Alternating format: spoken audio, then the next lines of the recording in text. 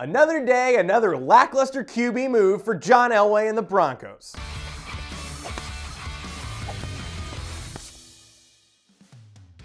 Elway took another step sideways, trading in principle for Joe Flacco, continuing the Broncos' quarterback carousel. They've gone from Trevor Siemian to Paxton Lynch to Brock Osweiler to Case Keenum and now to the former Super Bowl MVP. The problem is that Joe's reputation has far outlived his actual usefulness at the position, making this a head-scratching move. Over the 6 seasons since holding the Lombardi Trophy, Flacco has produced one season with an above-average passer rating and one playoff win. But wait, there's more.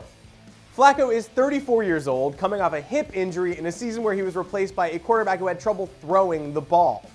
Not to mention the Broncos are now on the hook for $18.5 million, plus at least $10 million for their 2018 starter, Keenum.